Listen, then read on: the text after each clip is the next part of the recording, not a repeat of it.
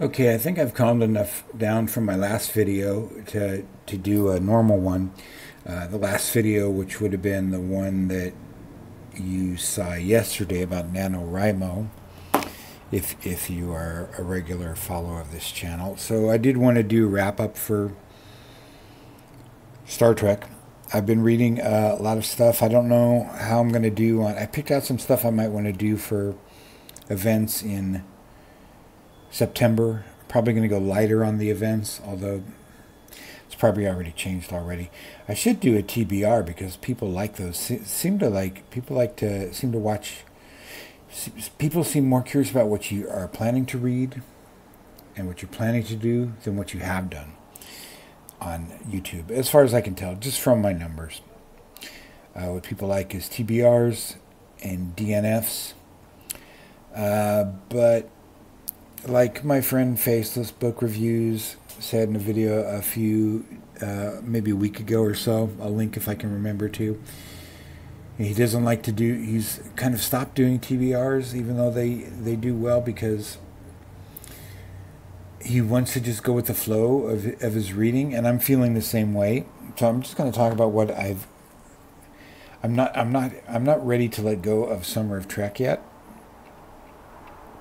So I've read a little more Trek, and I want to particularly talk about one book, The Side Mission, in a minute, but because I think it sums up some things nicely. But the first actual Trek novel I read since my last update was this epic crossover tale, Star Trek The Original Series, No Time Like the Past by Greg Cox, featuring James T. Kirk and Seven of Nine. Starts out in Kirk's on a mission with Spock and McCoy, and in true form of the original series, it's Kirk, Spock, McCoy, and everybody else is an extra, which is fine.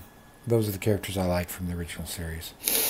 And they go down to a planet with a particularly, like, almost a stock character, not in a bad way, but like a traditional Star Trek villain of a recalcitrant and arrogant diplomat who wants to run everything his way and not listen to the pros, the military pros, like the captain of the Enterprise, about how to run. Anyway, they run into some problems. Skips far ahead to Voyager in the Delta Quadrant, and those are some of my favorite chapters. I really think Greg Cox did better writing. There's one chapter that really focuses on Voyager before Seven of Nine. She's from Voyager, if you don't know. She's part Borg. What do you say? A rescued, a renovated? I don't know what you would say. She's captured by the Borg as a child, raised as a Borg. One of the main themes of the second half of Voyager, when it gets really good, seasons 4, 5, 6, and 7, was her rehumanization. Janeway's attempt to rehumanize Seven. Anyway, she gets thrown into the past. It's just to deal with the crew and not reveal anything about the future, that kind of stuff. So I thought it was a very good book. I really, as I said, I think Greg Cox, I think I might have read something else by him at one point. Anyway, I'm familiar with him a little bit. Seemed like he had a better handle on the characterizations of the Voyager crew than the original Trek crew, which I thought was interesting, because I have to tell you, I've read some other more recent books. Of all the Star Trek books I've read, I think the weakest ones are about the original series. I think the later ones are stronger in general. I have some theories on that, but maybe I'll talk about it later. Maybe it's just that the original crew is just so iconic and stoic and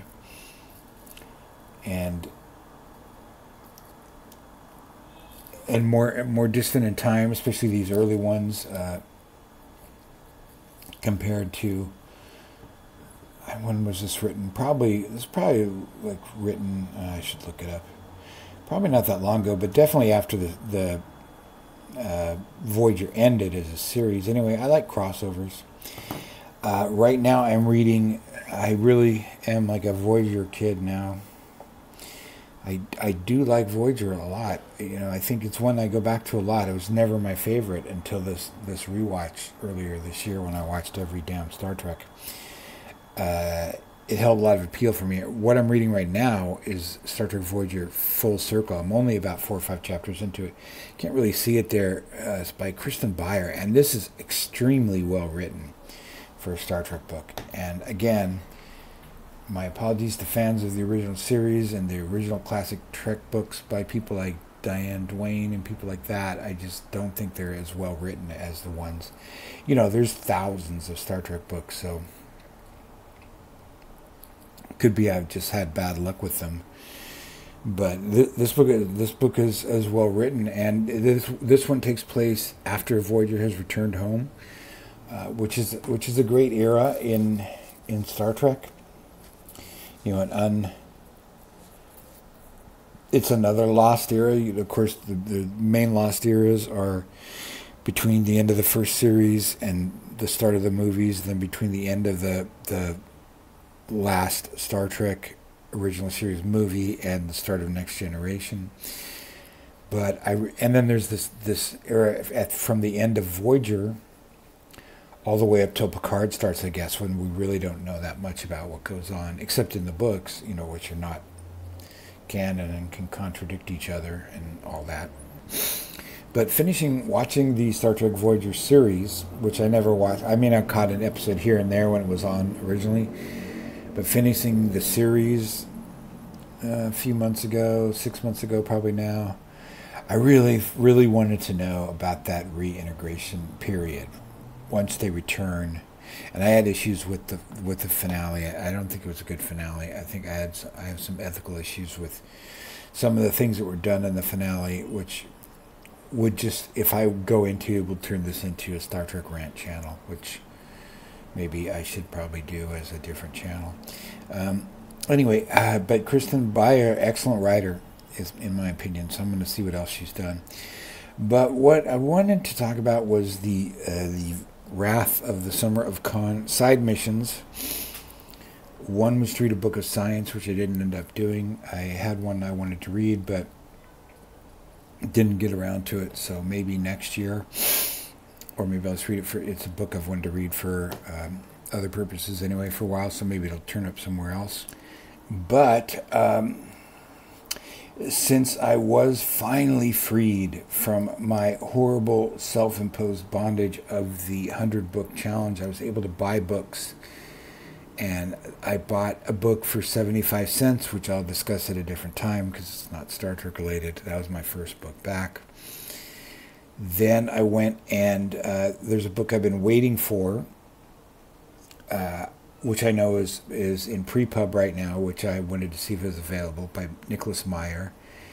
He is, among other things, he is one of the best, well, I'm going to say he's the best Sherlock Holmes pastiche writer. Just because I really think all his books are good. His first one was, and there's a gap there somewhere, he's written probably 5 or 6 now. His first one was The 7% Solution, which is probably the worst one. The less good one, it's about Sherlock Holmes meets Sigmund Freud. It's about 100 pages before Nicolas Meyer decides she probably have like some sort of mystery involved too. So it's not the most balanced book. I think they cleaned it up a little bit in the movie version. Then his second, it was a big success. Once he finally got the rights to the, once they finally got the rights cleared, very interesting how this book came apart. And I'll explain how I know this later, but how this book came together. I mean, he was a screenwriter, aspiring screenwriter. He had a few works gone. Then there was a writer's strike, 78 or something like that, 74. he decided to write a novel. He decided to write a Sherlock Holmes novel. This is the naivete of youth. You know, he had some connections by this time.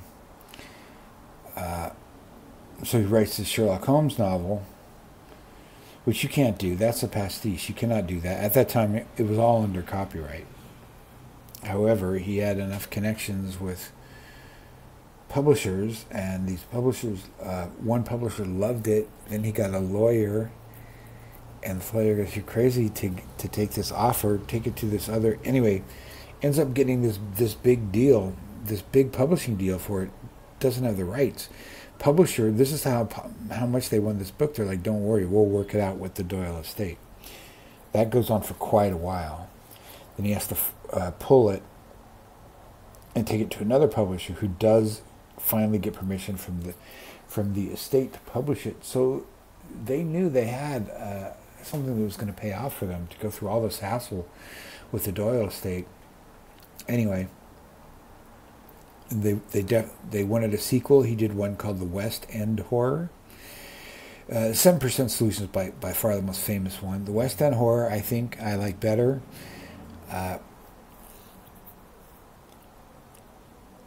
Nicolas Meyer is a very erudite person. He's very educated. He puts a lot of research into his books and into his screenplays. The West End Horror is the West End theater district, like the Broadway of London, and it involves all the characters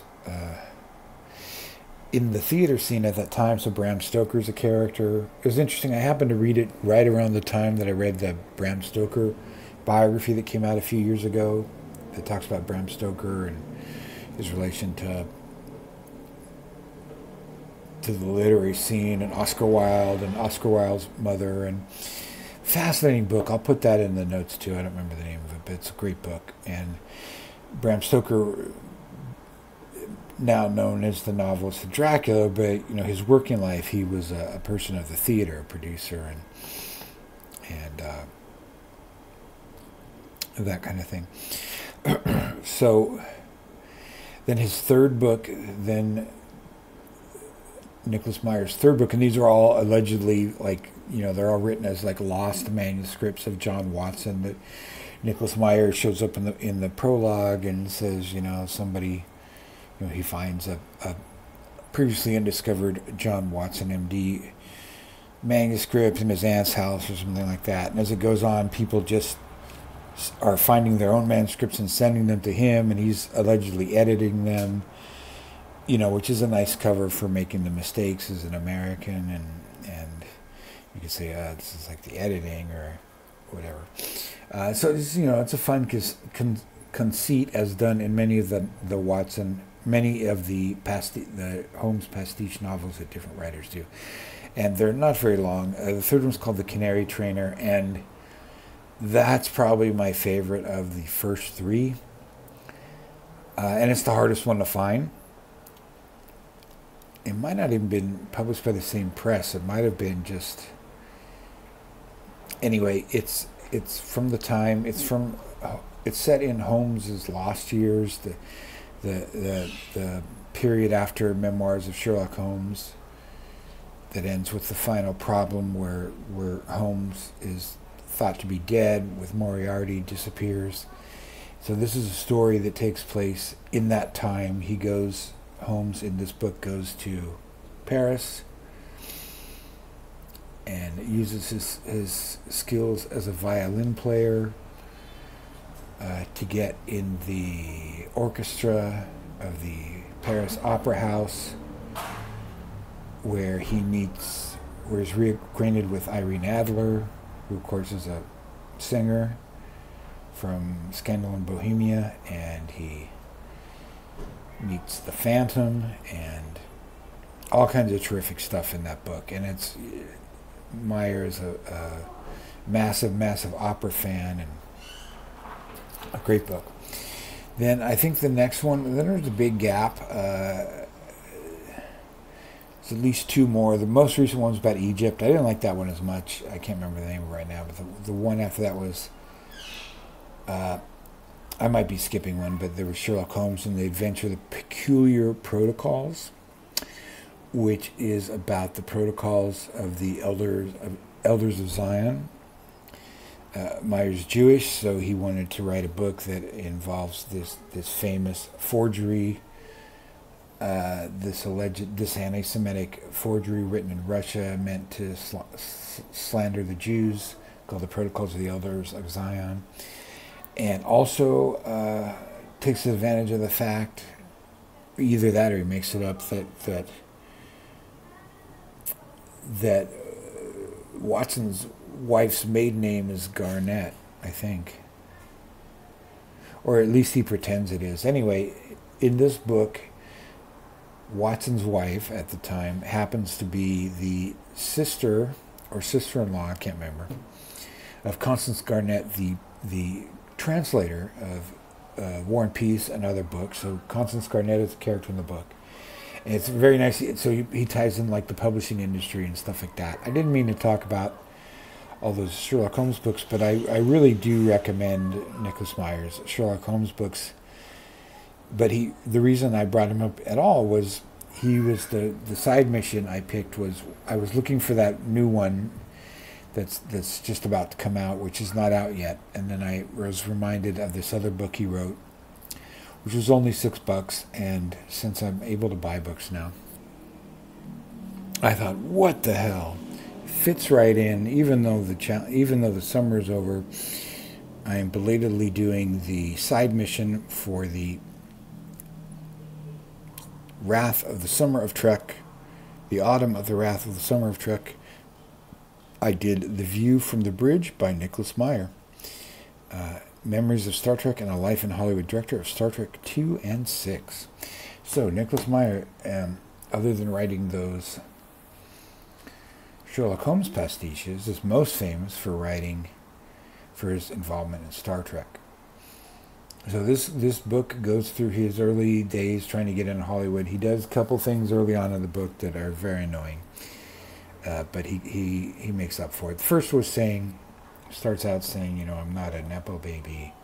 I didn't know anybody in Hollywood, and I know there's a lot of Nepo babies out there, but I'm not one of them. And I got through, and but he comes from an upper middle class background. His father's a psychiatrist. His mother was in the Philharmonic Orchestra. He's not hard scrabble. He's upper middle class. His sister's dating a movie producer. He had options and he had privilege, which is fine. He still had to do the work, and he's an extremely talented writer. He's an extremely talented storyteller. So he was trying to make his way into Hollywood. He really took advantage of his different opportunities. He got a job after he was in school. He went to school in Iowa. He wasn't in the writer's workshop, but he knew people in the writer's workshop, and he was the movie reviewer for 4 years at the college newspaper and that kind of stuff. He translated that into a publicity job in New York. There's some very funny stories about publicity, working in publicity in New York in the 70s, and I was just really rewriting horrible Hollywoodese prose into prose that was readable enough to send to the New York papers. And of course, this was long before the internet. And talks about how one part of his job was to go out. One day him and all the assistants had to go out and each buy 10 copies each of The Godfather, because the studio wanted to make sure the book was a bestseller before the movie came out, and that was the kind of thing that went on.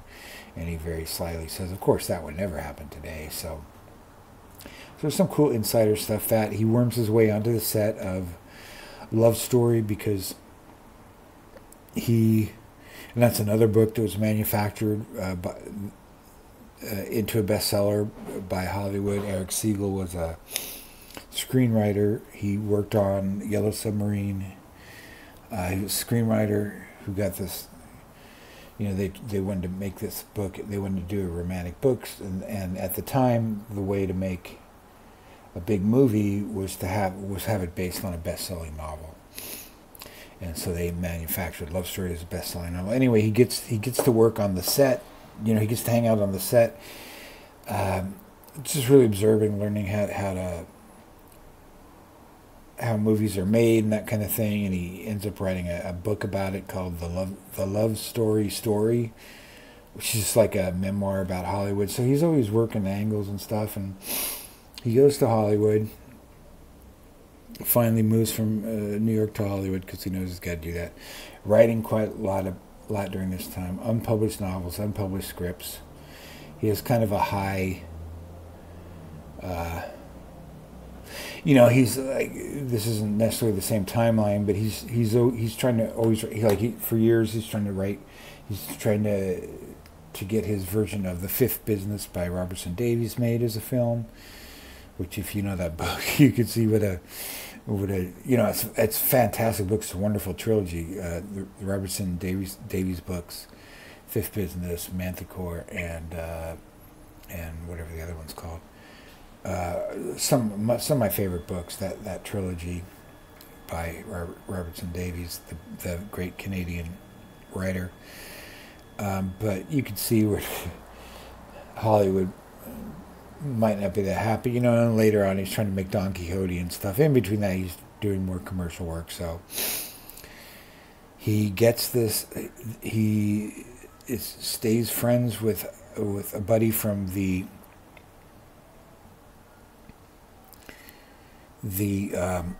Iowa workshop. This friend of his is writing a book with what he thinks is a great concept, what Myers thinks is a great concept. And this friend got the idea from seeing Myers' success writing the 7% Solution, the Freud and Sherlock Holmes book. Gets his own cool idea, which is even a better idea. And when this movie came out when I was in high school, I still remember the radio spots for it. It seemed like the most awesome thing, and it was. It's a great movie. Time after time, Nicolas Myers loves the idea for it. He's written some screenplays by now. He's written some TV movies and stuff. So he buys the film rights from his friend, and he writes a screenplay on this unpublished novel, which was later published.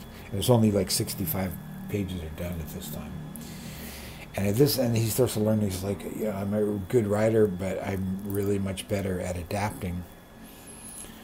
And I remember the radio ad, like I said at the time, it was a Malcolm McDowell movie, and the radio spot was like, San Francisco, 1975. My name is H.G. Wells. I've come here in a time machine of my own construction. I'm pursuing Jack the Ripper. And that's the movie. H.G. Wells. If you've never seen Time After Time, you gotta see it. H.G. Wells is having a dinner party, and he's a famous writer, and it's Malcolm McDowell's playing him, which was a really risky casting at the time. Because Malcolm McDowell only played villains, and he was cast in this movie as H.G. Wells, the hero. David Warner plays his friend. They're having their big dinner party. He's saying, "Oh yeah, I've got my new time machine I just invented," and he's like, "That's pretty cool. We'll look at it after dinner." And one of his friends turns out to be, and it's revealed at the dinner, one of his friends is actually Jack the Ripper, who jumps in the time machine, escapes first. Time machine comes back empty. H.G. Wells knows he's got to go to the future and capture or kill Jack the Ripper, who's played by David Warner. I think I said that.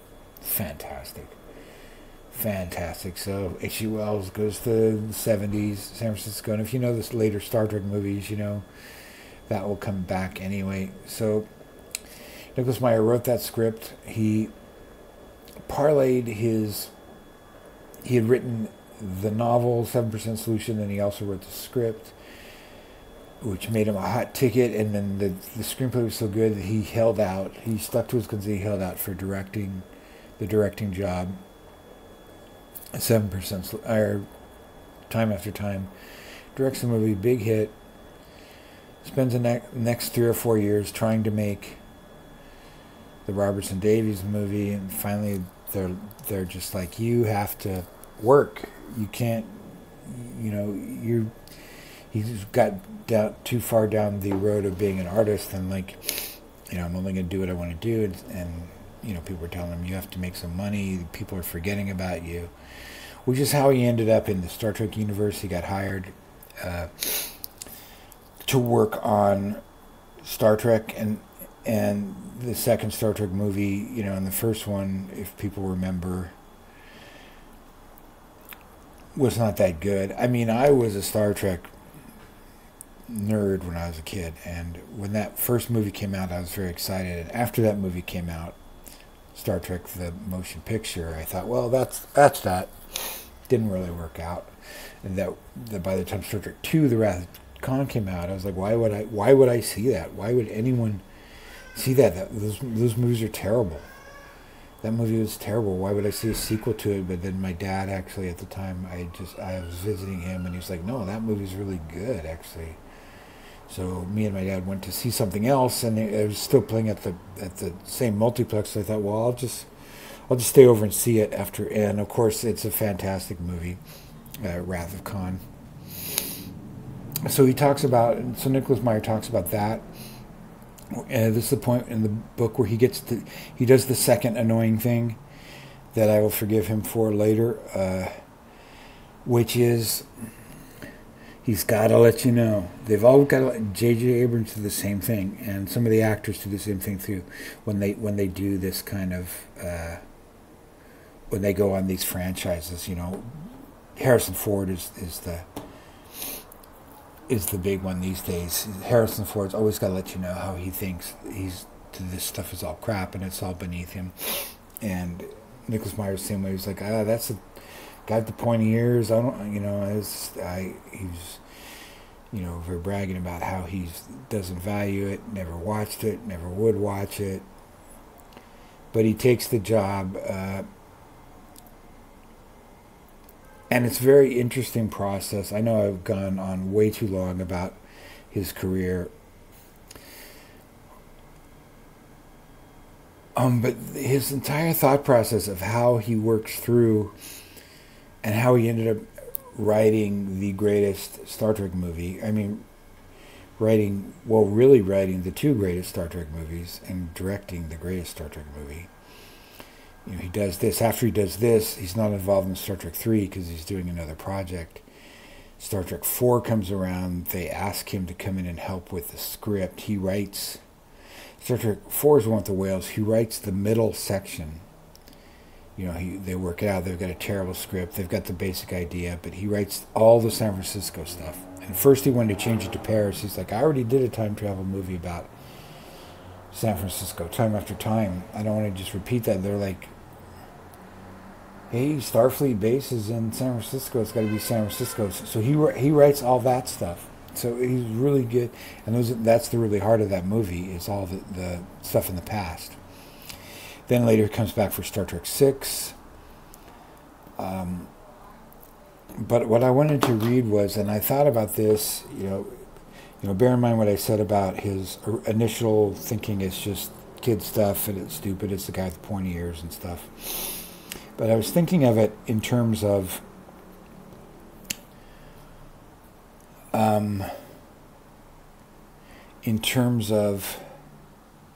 GarbAugust. So I'm going to read a couple paragraphs here from his epilogue. This is the guy. This is Nicolas Meyer, very cultured guy. All his Sherlock Holmes books. Sherlock Holmes is probably like, in his whole canon of stuff that he's interested in, it's probably like the most popular. Everything else is very esoteric, and he worked on tried to do a version of the Iliad for years, or maybe it was the Odyssey. I don't remember. And his Don Quixote, and his passion projects are all these big epic that didn't get made. Were all these big epic classics and that kind of thing. Or historical stories. Some were made. He did The Day After on television, which is a pretty brilliant movie. It was big. Had an impact at the time. Very big impact. It was an anti-nuclear war movie. Very realistically done. He had a lot of problems with the network on that.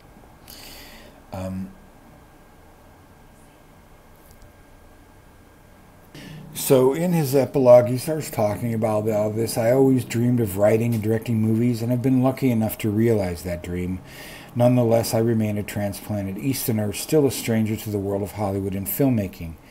I used to be amazed at parties at the response I got when I said I loved such and such a film. What do you mean you loved it? It didn't do a dime. If I've heard this logic once, I've heard it a million times. And the converse, you hated it? It did 200 million. How could you hate it?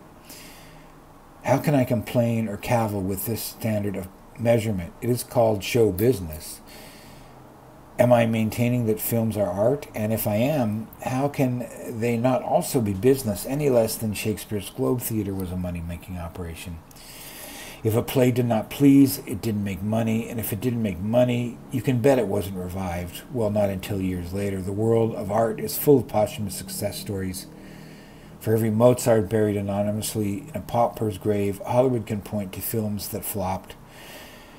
It's a Wonderful Life, Citizen Kane, Bringing Up Baby, but are today revered as classics of the medium. Then this is the part I wanted to get to. Such ruminations are part of my attempt to figure out just what I feel about the Star Trek series, which I once dismissed as one about the man with pointy ears. While its scientific trappings and much of its premises may be absurd, it is that absurdity and greater than. Let me start again. While its scientific trappings and much of its premise may be absurd, is that absurdity any greater than, say, the Greek myths with their half-man, half-bull, monsters, flying horses, and all too human gods? Are Spock's ears any more improbable than wings on the ankles of Hermes?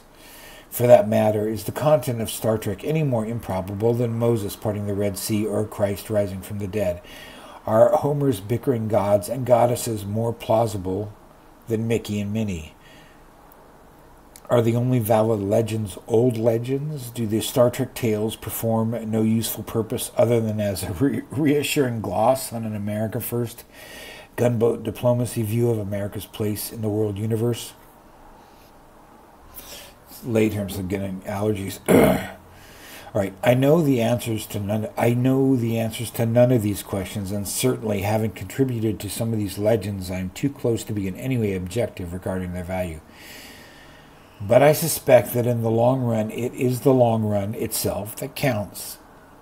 Star Trek's importance or lack of the same will not be determined by how much money the films have made. It will not be determined by critical appraisals in varying venues. No. Time is the ultimate arbiter of art.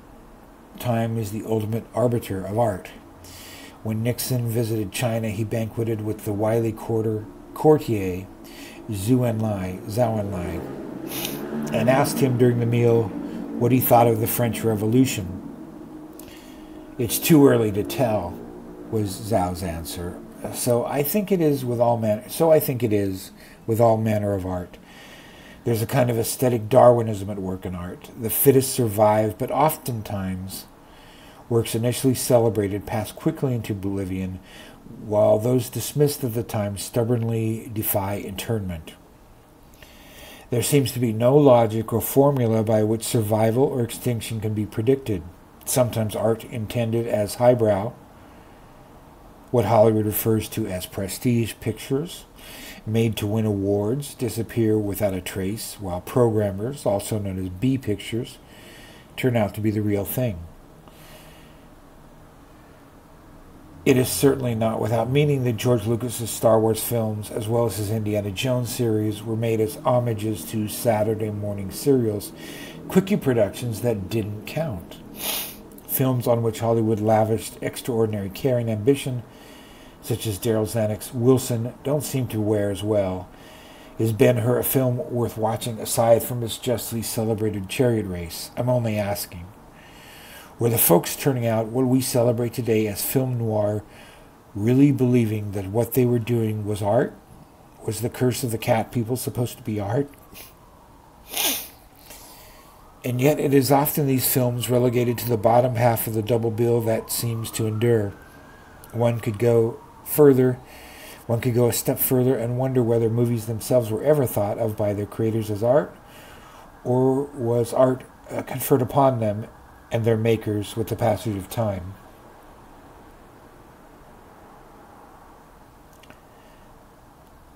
I think that's as far as I wanted to go. And so with Star Trek. I cannot gauge its value or understand its meaning except subjectively. While the films are not ones I would have deliberately chosen as a vehicle for self-expression, I did begin this book by acknowledging the happenstance paths of life and their unlooked-for consequences. I cannot deny that my life has been changed, enriched as a result of my association with the series, and perhaps the lives of others have been affected as well. Who's to say if I had got to make my film versions of Robertson Davies' novel Fifth Business that as many people would have been affected by the result?